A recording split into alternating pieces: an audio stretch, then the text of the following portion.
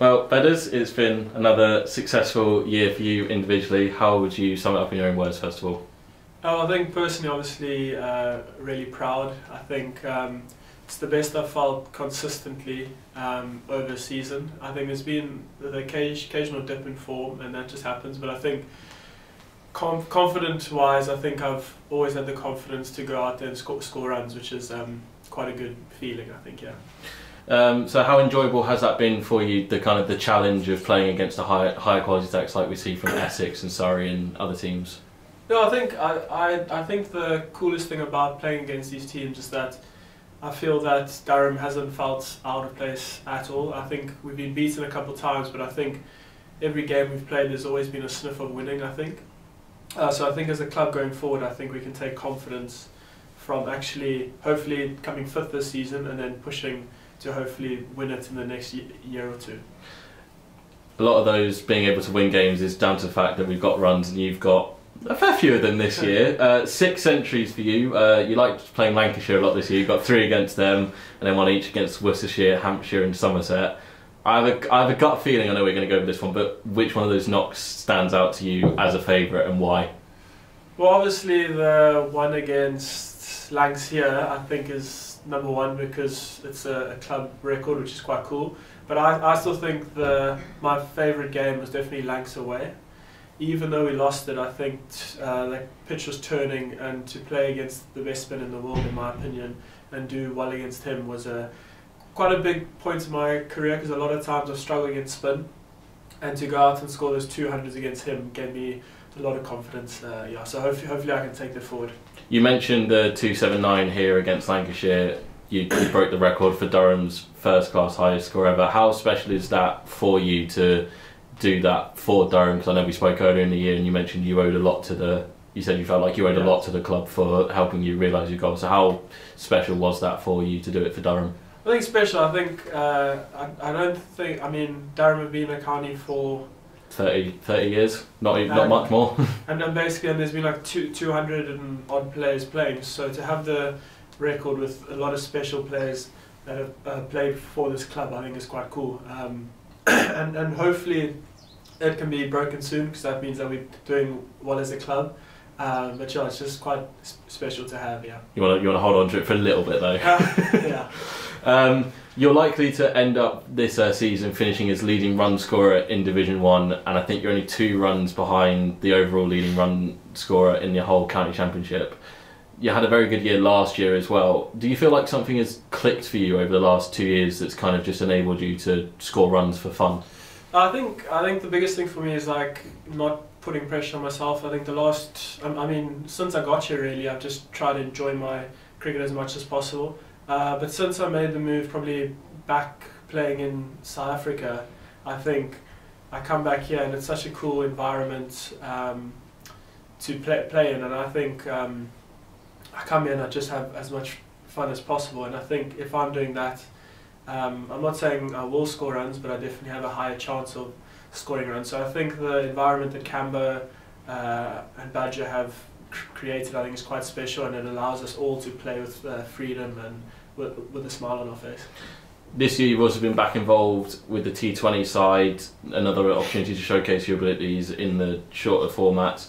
First of all, how did that selection come about? Because you missed the first 2 games, then you were brought back in. Yeah. Was it a case of just Cambo coming to you and saying, we feel like we need you to strengthen the batting lineup? Was it as simple as that?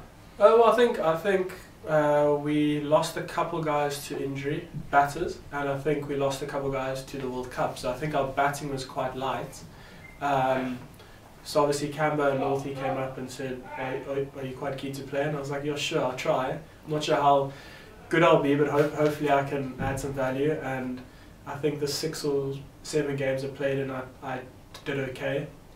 And hopefully it can continue into next year. And if I'm playing or not, I think, yeah, just hopefully there'll be a chance, and then hopefully I'll take the chance.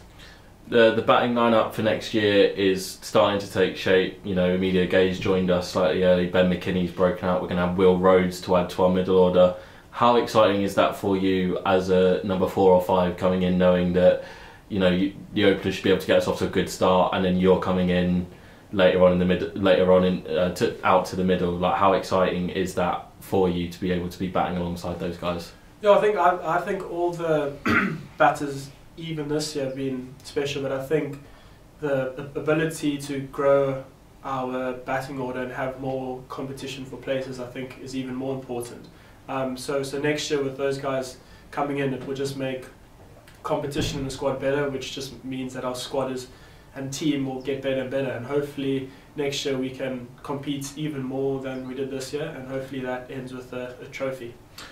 Also, alongside your Durham success, you've had more Test appearances for South Africa this year. You also spent some time with the ODI A squad, and you set the new highest score of 188.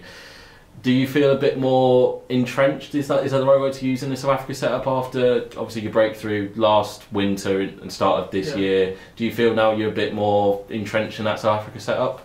Well, I'm not exactly sure. I just know that the coach that they have at the moment, I feel he backs me, and I think he backs everyone, which is a good spot to be in. And hopefully, like Test cricket and any cricket is so brutal that if you go three or four games without scoring runs, it can change quickly. But hopefully, I'm in a space where that won't happen. So hopefully, I can continue doing okay and stay in the mix for longer, because it's a privilege to play at that level, and hopefully it can continue for years to come. What are your plans for winter? I know you're going back to South Africa, but you've also been picked up by the SA20 for the first time. Yeah. Does that feel a little bit more of a full circle moment, considering that you declined the opportunity to enter the draft last year in order of pursuing Test cricket? Does it feel like you've kind of been rewarded in a way of like it's all come full circle for you now being picked up by the SA20? Oh, well, I'm massive of the opinion that if you score runs and stuff like that, it will eventually happen. So I think I did the right thing by rather trying to play Test cricket, and it so happened that this year for Durham I did okay in T20s, and then they start talking to you, and then you eventually get picked up. So I think it's not a matter of because of that decision it's finally worked out. It's just like, I think if it's meant to happen, it will happen, and hopefully I can go into the team and squad this year and hopefully make a big impact for the Sunrisers.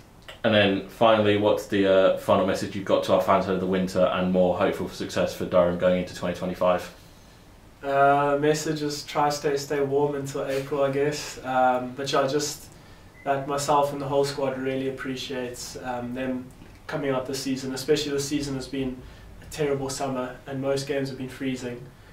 So for them to come out and show face every single day is quite special, and it means a lot to the players.